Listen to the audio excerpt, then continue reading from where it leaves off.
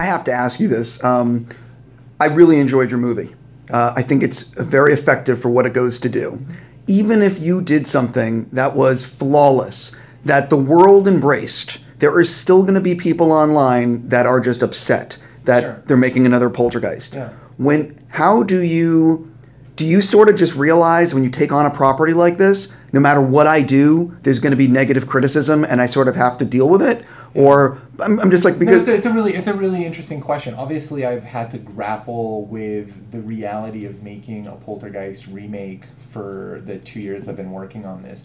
And I was very wary of getting into this movie as much as it ticks all my boxes, right? Like, everything about a Poltergeist film is what I want to be doing on a big screen. But the first film told that story perfectly. It told it just right. And so you're always going to be working against or side. Oh, just a few more minutes. I'm really enjoying this. Yeah, just a few more minutes. This is actually a good juicy question.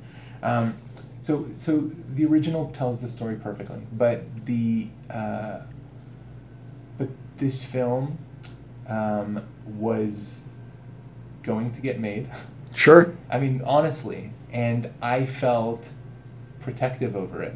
I wanted to make sure that a Poltergeist film could be told that actually loved and respected what made the films of the 1980s tick, what made them work and have an engine and a soul. And I feel like modern audiences don't have human stories that take fantastical leaps that aren't superheroes anymore. It's very rare to introduce fantasy or sort of genre elements into a grounded human setting, because usually those films take a certain scale that is just not allowed of the studio film of 2015 anymore. And so I guess my answer is that I accept that there is an emotional connection to the original Poltergeist that is unshakable for many people who grew up with the film. And if I wasn't the one making it, I would probably be feeling the exact same thing as an audience member.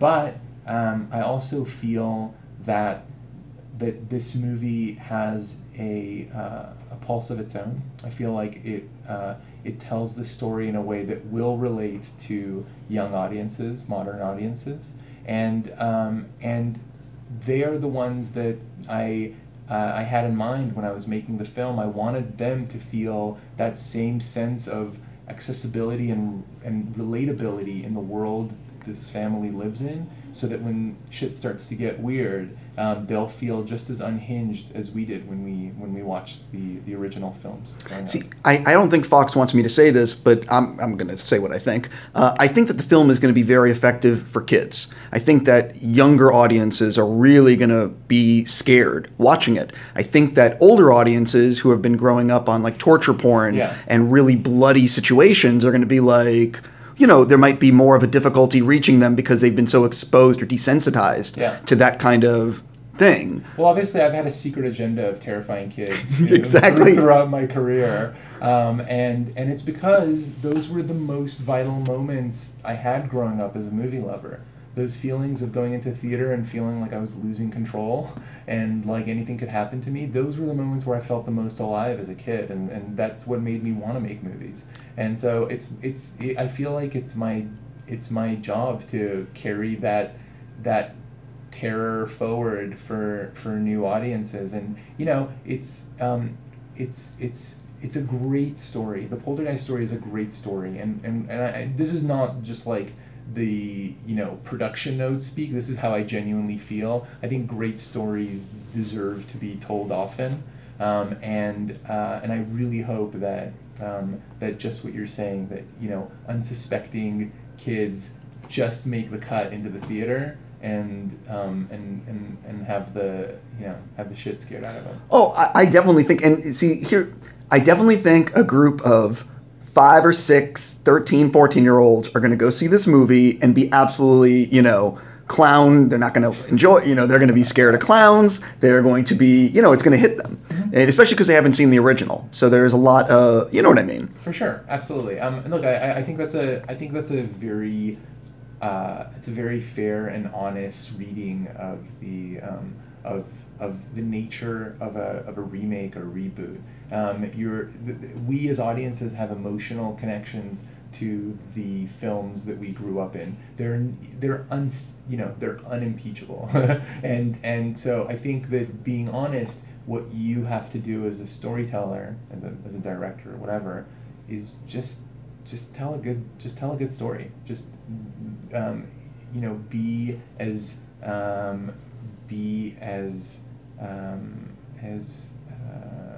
direct and as sharp.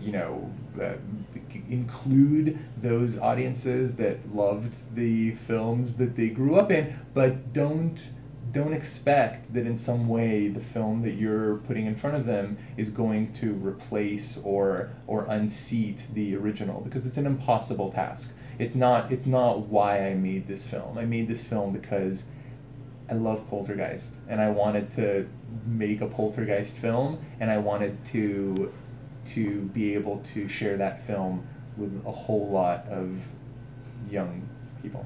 No, 100%. My last question for you. Are you developing scripts? Are you writing? What's coming up for you next? I've been writing a lot. That's kind of how I spent my time in the years between Monster House and City of Ember and now Poltergeist. And so I've been working really hard to create genre worlds that are grounded and feel connected to the stuff that we loved, growing up. It's really that feeling. If I can tap into it for the rest of my career, however long that is, I'll be really psyched, because we just don't get enough movies that push the fear and the fantastical in the everyday, in the mundane. That's what I want to do. We also need more films like The Goonies. Hold that thought. Nothing Goonies related, but I'm working on a children in peril story that I'm really excited about, and that's my jam. Yeah, no, I mean that's I want more movie like that's it's the highest movie going part of the audience. It's like the kids go to the movies. They're the ones with time and money. It's 100% true, and also they're the ones with the open minds and the sort of wide open imaginations, and there's nothing. The reason we all do what we do is because of the experiences we had in theaters as kids. It's why people are reading your site. It's why you're holding this telephone and recording me, and it's why I'm sitting here. And it's that same same joy and energy and passion that we're finding ways to hold on to. But new audiences, kids going into theaters are discovering every weekend, and that's amazing. 100%. Does it have a title? Oh, not yet. All right. Yeah. Well, let me know. I will.